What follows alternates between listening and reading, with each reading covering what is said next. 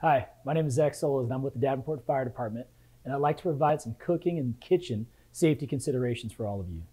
Unattended cooking is the #1 cause for house fires, and that's why this video is so important for the Davenport Fire Department to provide for all of you. One of the first things I want to talk about is the kitchen. It is one of the best places in the house. It's where we store our food, prep our food, and most importantly, it's where we cook our great meals. So with that, some considerations for you are keeping the area nice and clean. There's always a lot of countertop areas in the kitchen for you to utilize for cooking, but a lot of stuff can accumulate there, like newspapers, mail, possibly homework. And other things that are flammable that could catch on fire are things like our paper towels and napkins. So anytime there is a stovetop, you want to keep items like that away from where you're cooking and keep your work area nice and clean. Now, the stovetop, anytime we're utilizing that, you want to make sure that we're staying in the kitchen at those times.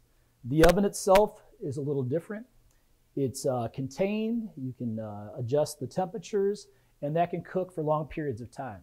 But the stovetop, whether it's gas or electric, has an open flame, has a heat source, and those things can start fires, obviously. So because of that, when you're using the stovetop, always stay in the kitchen. So let's talk about fire. Basically, a fire needs 3 things to grow.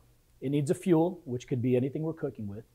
It needs heat, and it needs oxygen. By removing one of these elements, it'll help put the fire out. So let's talk about oxygen. One of the best things we can do is having the proper lid that goes with what we're cooking with. Just like a candle that's in a jar, when you put that lid on top, the flame will actually suffocate because there's no oxygen. The same thing could happen here. If a fire starts in this container, we put the appropriate lid on top and it'll smother that fire. Related to heat, this might work for location. If this burner's on and a fire starts in this frying pan, one of the simple things we could do is relocate this frying pan to a spot that's cooler.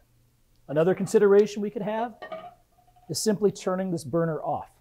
By doing that, it removes that heat source. In the event there is a small kitchen fire, there's 2 things you could do. You could possibly use baking soda to put on top of the fire to help smother it, or you can use an extinguisher if you know how to properly use that. Related to fires, unattended cooking fires is the #1 cause for house fires in our response at the Davenport Fire Department. I'm going to tell you that again. Unattended cooking is the #1 cause for house fires.